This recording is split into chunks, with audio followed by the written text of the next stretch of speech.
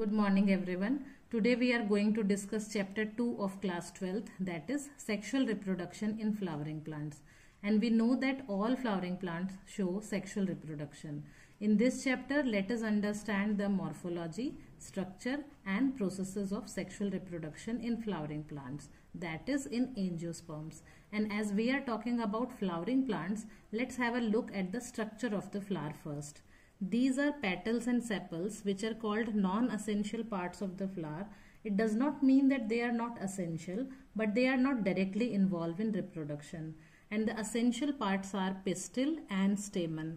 Pistil consists of stigma, style and ovary, and stamen consists of anther and filament. They are called essential parts because they are directly involved in reproduction. Now we are coming to the next topic, pre-fertilization, structure and events. Before fertilization, a series of events occur in flower. The story begins with several hormonal and structural changes which leads to differentiation and further development of floral primordium. What is floral primordium? It is a group of cell or tissue which give rise to flower. And then inflorescence are formed. Inflorescence means modified part of the shoot where flowers are formed. It will bear floral buds and then flowers. In the flower, the male and female reproductive structure, that is androecium and gynoecium, differentiate and develop. And you know that androecium consists of group of stamen that represent male reproductive organ and gynoecium represent female reproductive organ. Androecium is the collective term used for all the stamen present in the flower, and gynoecium is the collective term for carpels of a flower. As we are talking about androecium, let's have a look at the structure of the stamen first.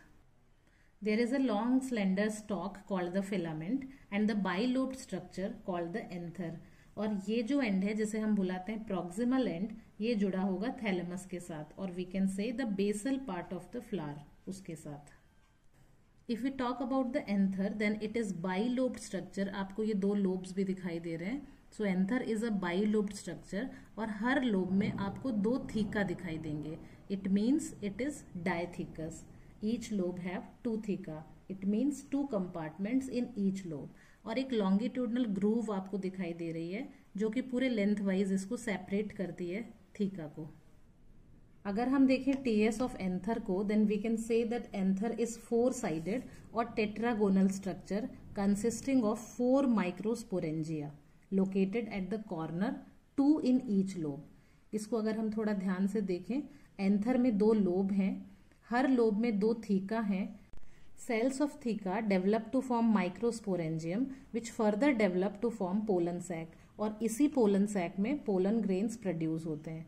अगर हम बात करें microsporangium के structure की, इसका TS अगर हम देखें तो आपको दिखाई दे रहा है कि ये सर्कुलर है आउटलाइन में और इसकी जो लेयर्स हैं उसको देखें.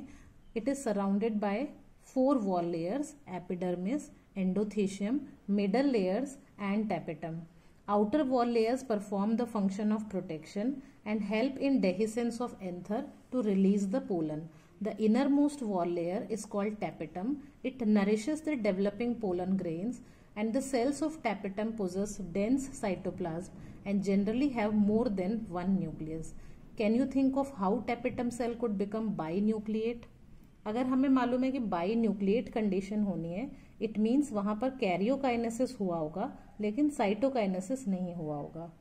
तो tapetum cell undergoes एंडोमाइटोसिस in which nucleus divides with in the nuclear membrane. Means karyokinesis हो गया बट साइटोकाइनेसिस नहीं होता और जो कंडीशन है वो मल्टी न्यूक्लिएट हो जाती है.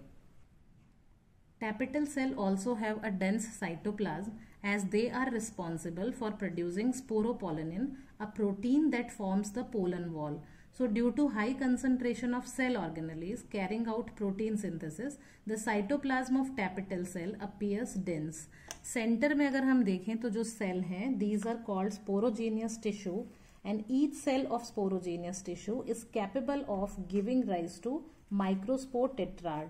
Each cell, which means pollen mother cell of sporogenous tissue, is capable of producing new pollen grains. These cells undergo meiotic division to form microspore tetrad. As the anther mature and dehydrate, the microspore from tetrad dissociate from each other and develops into pollen grain. And the process of formation of microspore from pollen mother cell through meiosis is called microsporogenesis. इसका मतलब हमने ये देखा कि ये जो sporogenous tissue का हर cell है जो कि पोलन मदर सेल की तरह बिहेव करता है, इसमें मियोसिस होता है और इससे एक टेट्राड प्रोड्यूस होता है, मींस 4 सेल, और हर सेल पोलन ग्रेन के फॉर्मेशन की कैपेसिटी रखता है. अगर हम बात करें पोलन मदर सेल तो वो उसकी जो प्लॉइडी है वो डिप्लॉइड होगी और उसमें मियोसिस के बाद जो टेट्राड फॉर्मेशन होगा उसके हर सेल की प्लॉइडी हैप्लॉइड होगी. Inside each microsporangium, several thousands of microspore or pollen grains are formed that are released with the dehiscence of the anther. आप देख रहे हैं यहाँ पे dehiscence हुआ और जो pollen grains हैं वो सारे एयर में आ गए हैं और वो फिर pollination के लिए चले जाएंगे. These pollen grains represent the male gametophyte. So in the next video, we will definitely discuss about pollen grains. Thank you.